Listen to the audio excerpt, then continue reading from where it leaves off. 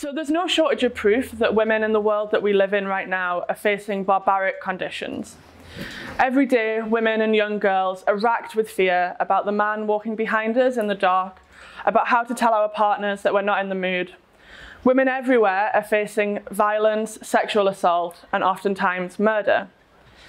And news during the first COVID lockdown was filled with these stories of women facing domestic violence. The French police reported a 30% increase in domestic violence reports during this time. In Spain, a domestic abuse hotline reported an 18% increase in calls in the first 2 weeks of lockdown. And in 2020, 10 women a day were killed in Mexico. And this was not a product of COVID, but an ongoing problem which well predated this. And since the murder of Sarah Everard back in March, there have been 81 femicides in Britain alone, with Sabina Nessa representing number 78. And this statistic is actually already out of date. This is from October 2nd, so we can assume this number has risen. Essentially, in 28 weeks, 81 women were killed. This is nearly 3 women a week just in Britain.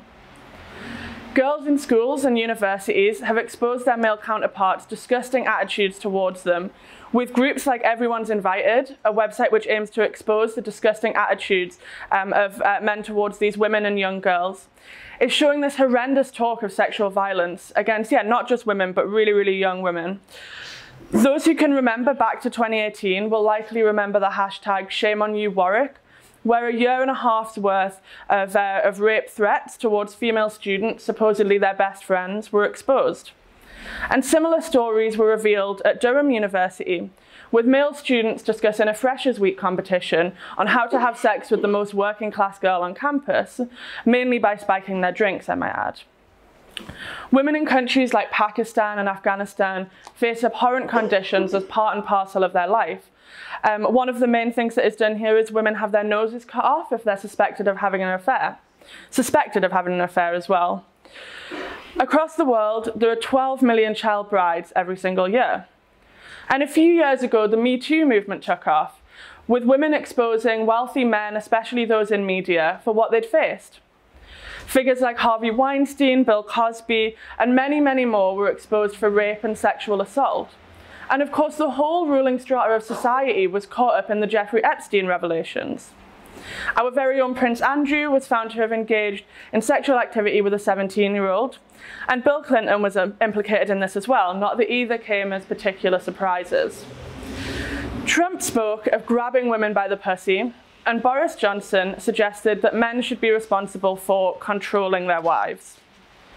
End Violence Against Women, a campaign to carry out its name, says that 1/5 of women have faced some kind of sexual violence since they were 16.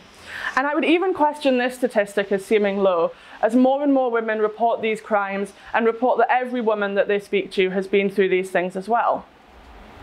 Social media has been awash with women discussing the best practices to keep safe, the best way to hold our keys as a weapon, to always have a man with us in the dark. But this isn't enough. It seems that whatever women do, however many precautions we take, there is no surefire way to stay safe. Sexual assault hashtags on all social media platforms have millions of hits to them. One thing is very clear: women, and rightly so, women do not feel safe. So it is clear that this violence against women is an endemic problem. Across the world, women fear for their safety. But why is this the case? Why does this violence against women exist? This is an important question because it is only through understanding where this is rooted that we can ever truly find a solution. And in having the wrong analysis of where this violence comes from, there is no possible way to find a solution. If you look at a large swathe of academics, either from feminist or misogynist persuasions, you could be convinced that violence against women exists because men are naturally stronger, naturally more brutish, naturally violent. Depending on which side of the debate your author is on, they might argue that this is legitimate or illegitimate. The debate in these circles is not whether it is genetically inescapable for men to beat, rape, and murder women, but whether it is morally correct or not. The radical feminists of the 1960s and 70s are where these ideas take their highest form. So Shulamith Firestone, for example, author of Dialectic of Sex, made the argument that because of our bodies, women have always been a lower caste to men, and that men are genetically just erotic creatures. Betty Friedman, for example, said, "Men weren't really the enemy. They were fellow victims suffering from an outdated masculine mystique that made them feel unnecessarily inadequate when there were no more bears to kill." But what does this argument amount to in reality? That men have always wanted to kill and beat something, and that if it can't be bears, it must be women? That men are genetically strong and genetically violent, and this is what leads to rape, assault, and murder of women? Christophe Domengé from the University of Paris, who actually considers himself a Marxist, argues, "The male monopoly over hunting and weapons has everywhere given men a position of strength relative to women, meaning that women everywhere were placed in such a situation that they could be reduced to mere instruments in men's strategies. So men are strong with big weapons and women are small and weak with no weapons, and therefore we are raped and murdered." But in reality, of course, these are the same arguments used by someone like Jordan Peterson. Take, for example, his idea of enforced monogamy. The idea that monogamy should be a hardline cultural norm, because if it isn't, then only a small number of men will be able to find women to mate with them, and this will lead to more violent men. Essentially, if men cannot get sex, then they will be led to rape and murder women. But as Marxists, we would disagree with the entire premise of this. It is not part of some unmovable nature of men to commit these violent, heinous acts. This argument takes what is happening now and it places it unthinkingly on the rest of history. In fact, the past was not just a less developed version of today. It was not just a more primitive version of today. It was fundamentally different in many, many ways. The truth is, if this system of women being treated as sexual objects to men, if this is in the biology of men and women, then it must have existed in every single society where both men and women have existed. So every single society. If women being second-class citizens is rooted in our biology, rooted in our bodies, then it must be that this has always been the case in every society we could come across. But importantly, that isn't true. So one study from 1989 found the traditional nomadic or semi-nomadic San people were one of only 6 societies in the world where domestic violence was almost unheard of. And what's different about this society? Well, it's a tribal society. It doesn't have a ruling class. It's based on a more egalitarian premise, mainly due to lack of surplus. And here, violence against women, domestic violence, rape, and sexual subordination were unheard of. This is one example, and there are many, many more, but this one example alone disproves the entire premise of what these biological determinists say. Because if men are genetically determined to be violent towards women, then why weren't the San men violent? Another example of this is the Bison Horn Maria tribe in central India. So Vice reported that there were no sex crimes in this tribe. There were no rules, laws, or stigmas attached to sex, but the tribe is allowed to experiment with sexual partners in order to see compatibility in relationships. And sex before marriage is encouraged. And in this society, rape and violence against women are unheard of. And this is in stark difference to the absolute crisis for women in the rest of India. So if it isn't the case that this violence against women has always existed, if it hasn't existed in every single society, and therefore if it isn't rooted in the biology of men and women, then what is it? Why for thousands of years have we been able to trace this back, trace examples of this rape and violence? Why were books like Tess of the D'Urbervilles written, for example? And why are there examples in ancient Greek and Roman society of this kind of violence? Well, in order for this violence to exist, 2 things have to be true. 1, men have to have the desire and the will to commit these violent acts. And secondly, they have to have the opportunity and they have to be able to get away with it. And I will come on to the second, I'll come on to the first part of this, thank you, in a second. But basically it seems from our anthropological understanding that neither of these 2 things existed. So to talk briefly about the ability and the means to commit this violence, in many of these pre-class societies, the general trend existed where partners and children lived in the women's families. In fact, many men had to ask for the approval of the mothers and the women in the societies. And this meant that they were surrounded day and night by the women's families. And this, of course, increasingly lowers the chances of women being victims of this domestic violence. However, this isn't the end of the story, because it wasn't merely the case that they were surrounded by the women's family and the women's family had to constantly fight off these acts of sexual violence. Actually, these acts did not exist en masse in these societies. So the question then becomes, where did this change? Why now is it such a deeply embedded thing in society that women are the sexual objects of men, and that men should display their power over women through this violence? In ancient Sumer, laws punished more harshly adultery than rape. And in fact, the gods engage in sexual violence with no recourse. Zeus is a well-known sexual predator. For example, he pretends to be Alcmene's husband, which results in the birth of Hercules. And in many situations, rape actually resulted in the payment to the father or the husband, possibly in the form of another unraped woman. In Mesopotamia, this exact situation occurred, with a famous rape trial resulting in the trading of wives between the rapist and the husband of the raped. The crime was not against the woman, but against the man who had had his property damaged in this situation. So what this example shows from Mesopotamia is what we've seen to more or less of an extent ever since, that women are considered objects of the sexual exploitation of men. But why is this the case? Why do women hold this position in Greece, in Sumer, in Mesopotamia, but not in the tribal societies which predate it? Well, what I think is clear from these situations is that women were considered this property, and this is especially true of their sexuality.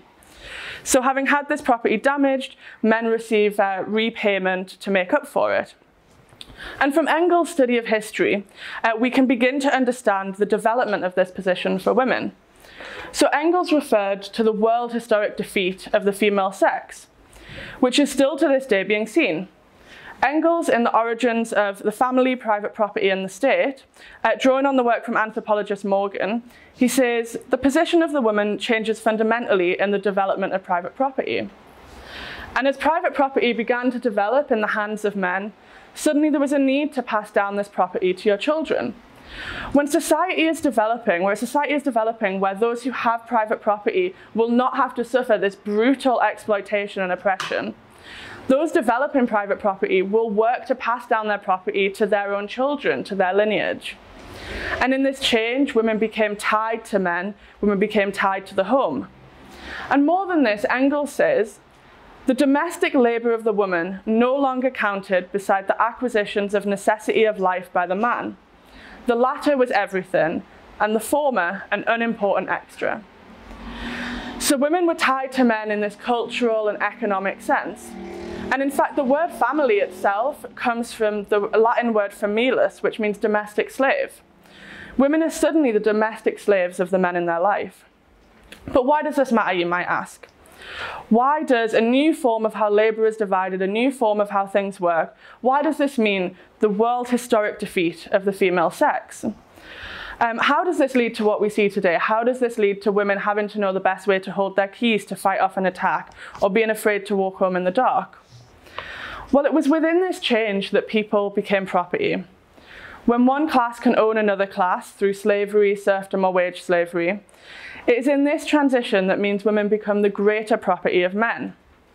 They are considered sexual and childbearing slaves to the men in their life. And this is a product of class society. This is a product of a system where one class can own another. This is a product of women becoming this sexual object and existing for the pleasure and survival of men. All of this is a conclusion of this material change in the mode of production.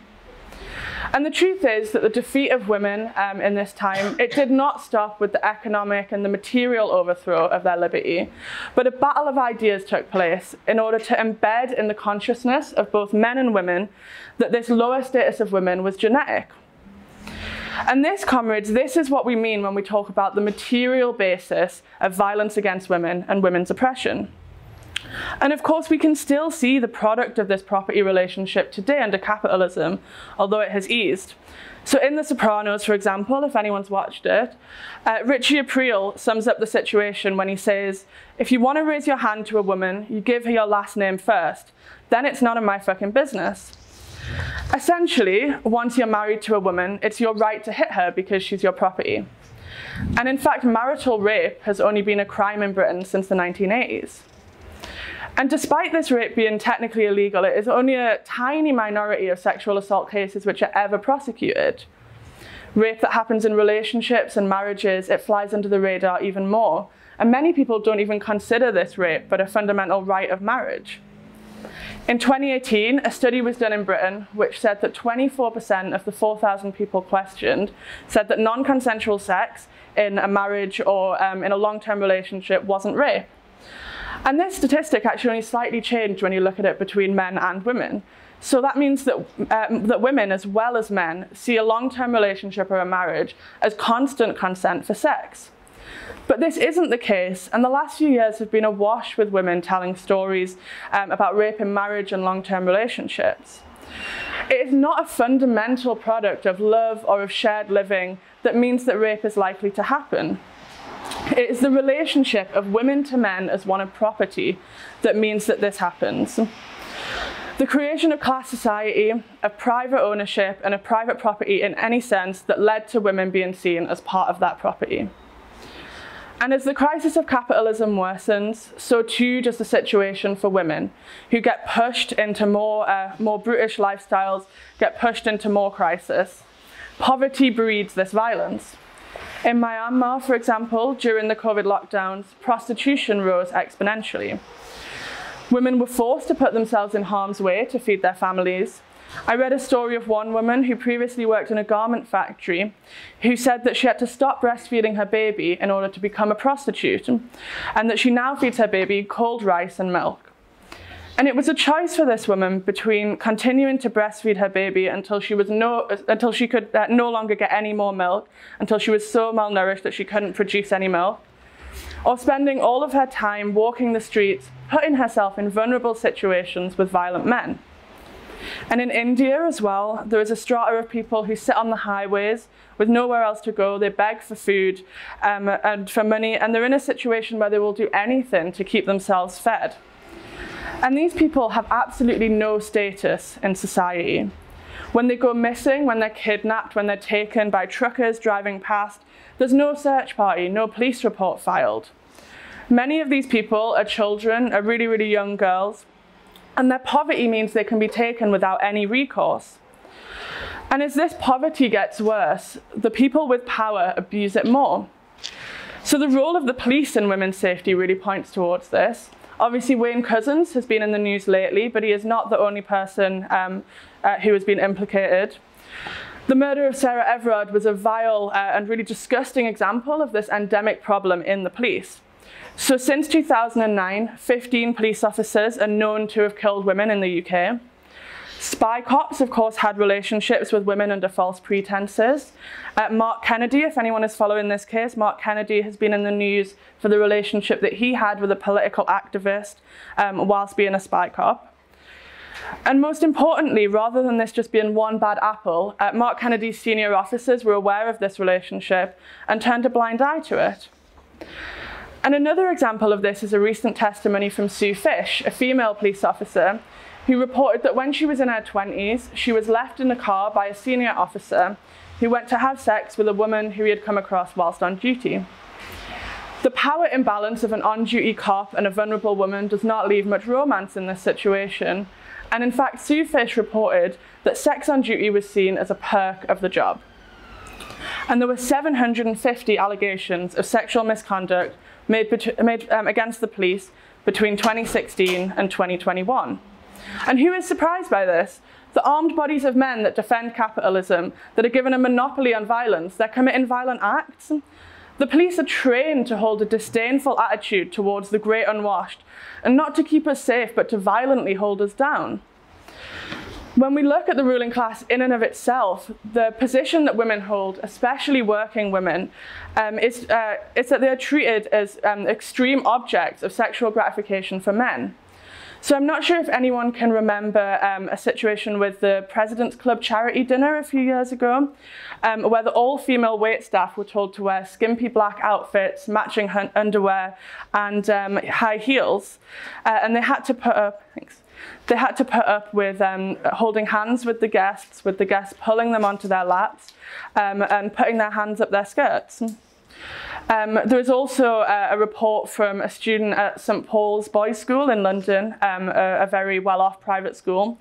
He gave this report. He said, "You would be entirely correct in saying St Paul's Boys' School is integrally built upon the unadulterated wish for boys to show their sexual prowess through rape and assault.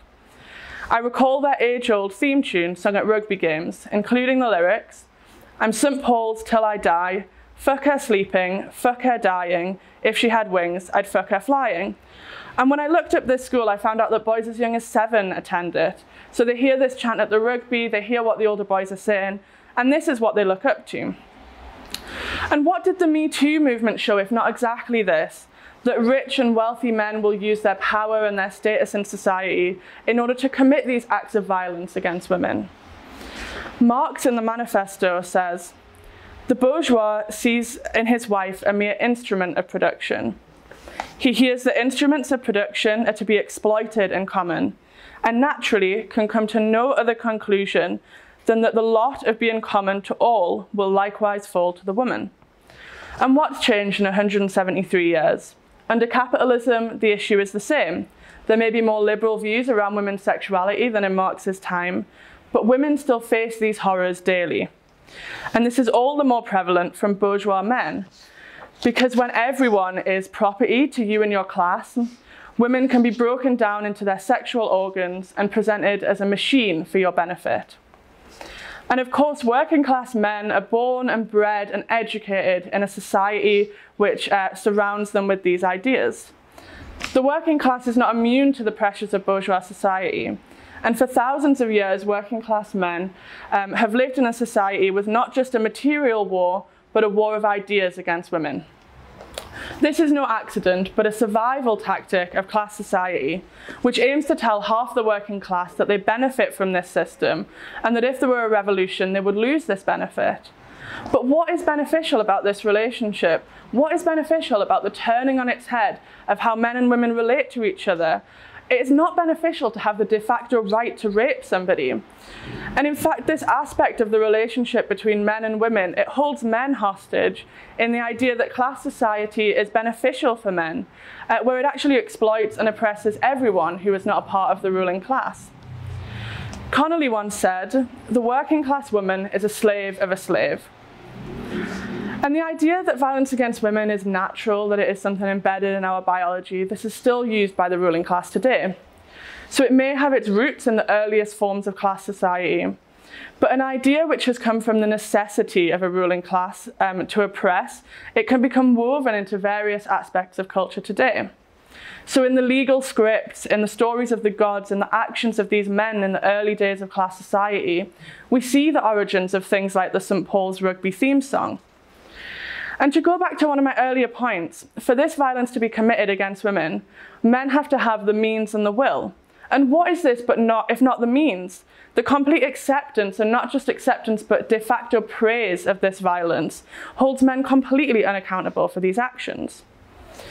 So as Marx said, philosophers have only interpreted the world. The point, however, is to change it. And this runs through the core of everything that Marxists do.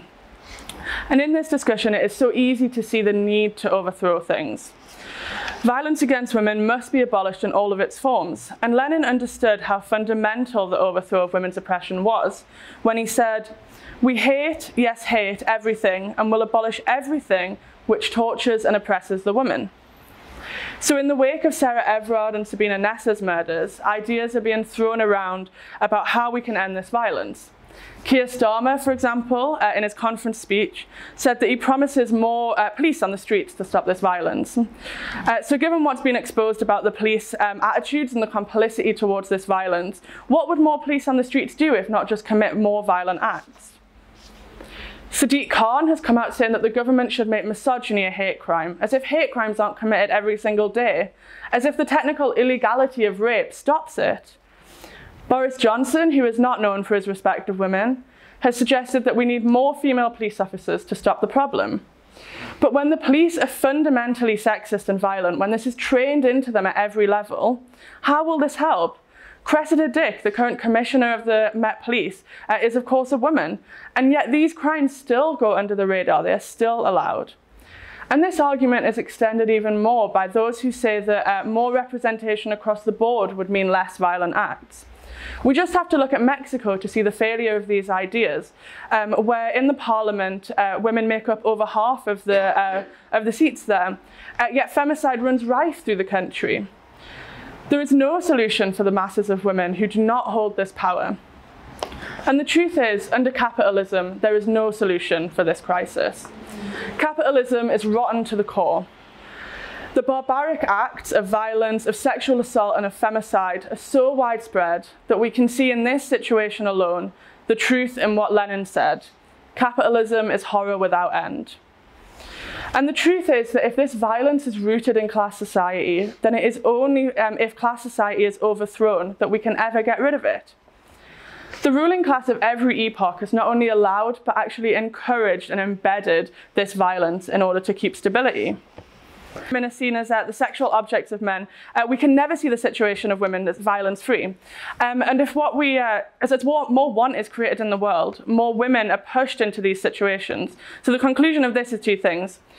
One is that as the crisis of capitalism worsens, women will be forced into more violent situations. It is not just prostitution, but it is being forced to stay in abusive relationships because of lack of money.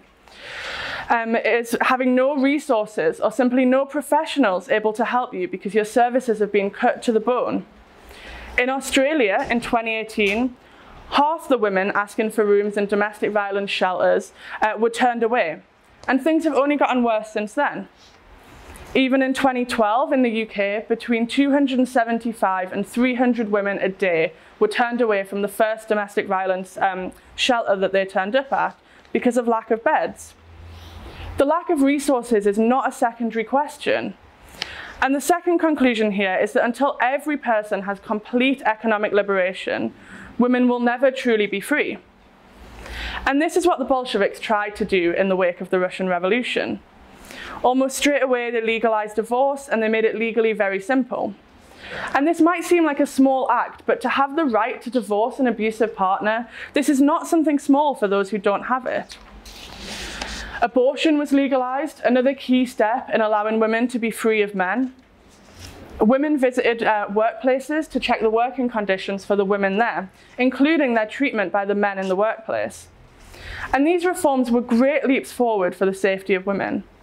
But violence against women was not overthrown with the Russian Revolution, and we must be very clear on this.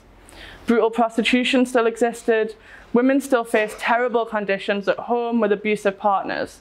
So why was that the case? The reality of this situation is there was still this want here. There was still scarcity, and because of that, a lack of economic liberation. And the more that this economic hardship exists, as we can see today, the more that women are forced into these unsafe situations. As Karl Marx once said, if a socialist society is not able to build up the productive forces, all the old crap will reappear. So what we learn here is that it is a material war which must be fought for the liberation of women from this violence. It is not simply a matter of just changing ideas, but ideas do have an important role to play. The cultural idea of women being less than men, of women being the sexual objects of men, this is something which has taken on a life of its own. So as Marxists, we must understand how the role of this idea has impacted the way we live. From the very origins of class society, from the emergence of this violence against women, the idea that women are subordinate to men, this has been pushed through society at every single level.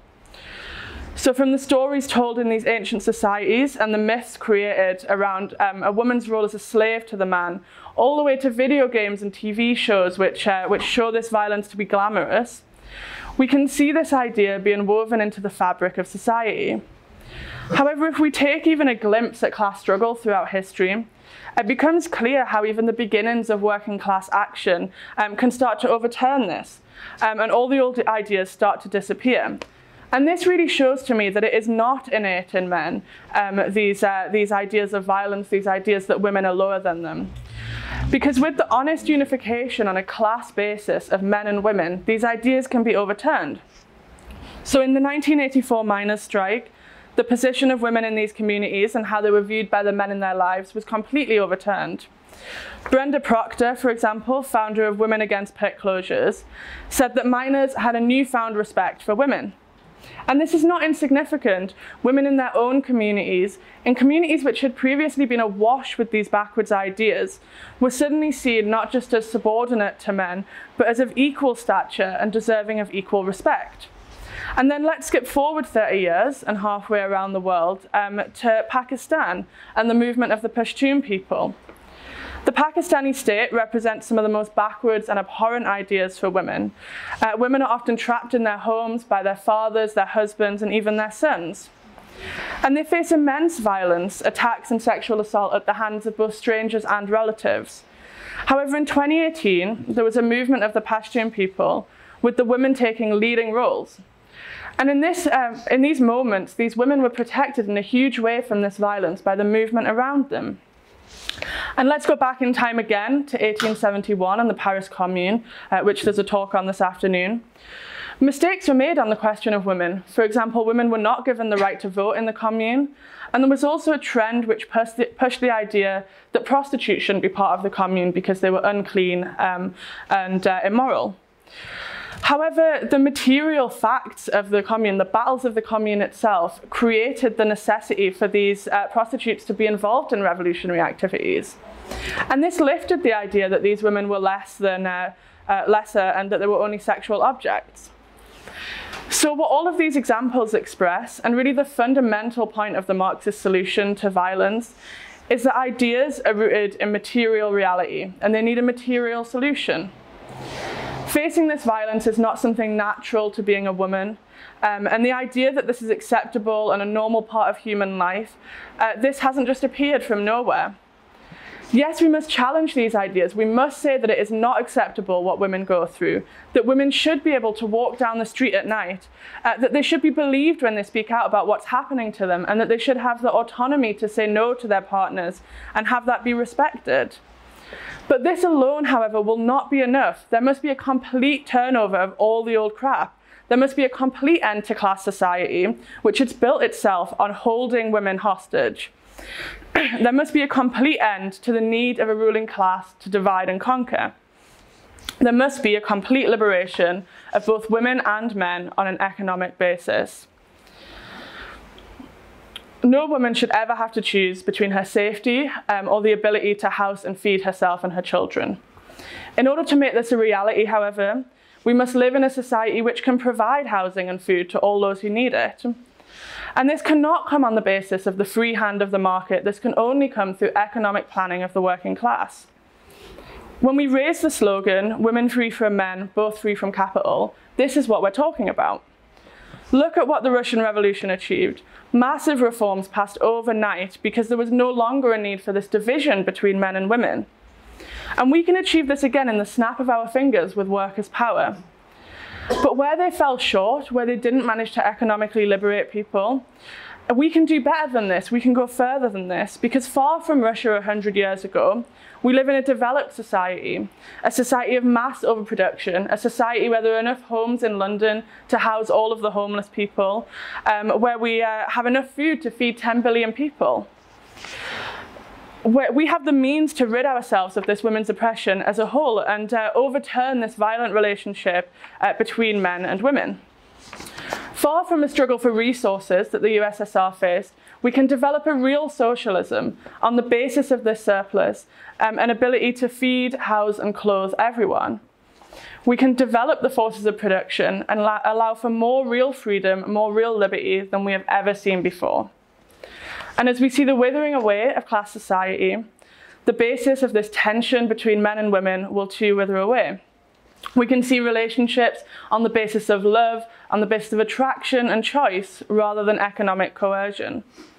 And then and only then can a propaganda war really begin to take hold. Lenin took very seriously the need to educate everyone on women's liberation, on an end to discrimination, and on women holding the same respect as men in society. But until the material basis of this oppression is overthrown, until women are no longer in any way at the mercy of men economically, until all the old relationships, all the old realities of humans being property, slaves, wage slaves, until all of these are overthrown, until we can rid ourselves of all of these realities, ideas cannot begin to change. Ultimately, while an idea still represents something real, while it will continue to be embedded in the minds of the masses. So before these ideas can ever properly take hold, we need this economic liberation from men. We need, for example, a fully funded women's shelters, housing for all, fully funded mental health services which can give women who have faced this trauma the ability to actually heal, childcare which is free at the point of access to allow women to be able to work and be economically free of abusive men. We need jobs which provide a genuine living wage, and we need a reduction in the work week. These are not small extras to end violence against women, but vital aspects in allowing women to be free of abusive partners. They're not separate issues, they tie completely together. The truth is that this system is moribund in so many ways. It's sending us into extinction in the face of climate change. It's stopping us from developing any art and culture. It's causing disease, death, and rampant distrust amongst people. And the fight back is beginning. Women all over the world are standing up against these conditions that they face. And not just conditions they face because they are women, but conditions they face because they are working class. In Mexico, where the situation is horrific for women, the Women's Day March back in 2020 showed real militancy. And it led to a women's strike on March 9th, bringing the country to a halt. 500,000 public sector workers struck, showing the disgust that people have at a system which keeps them in fear every single day. And of course, in the wake of the Sarah Everard murder, masses of women came out into London to the vigils. Over the week, these huge vigils and protests were carried out under the hashtag Reclaim the Streets. And back in 2018, we saw a massive women's strike in Spain. This brought millions of women out onto the streets to show their anger at the situation, and actually led to a similar phenomena in Switzerland the year after. So millions of women from Mexico to Spain to Britain and many more places, they're fed up of feeling scared every day. They're fed up of living in this sick system. And many women are drawing the conclusion that without an end to capitalism, we can never feel safe. Violence against women is only one dot in the picture of the horrors that class society creates. And it is only through ending this system that we can ever truly liberate women. So I'll say again, women free from men and both free from capital. Thank you, comrades.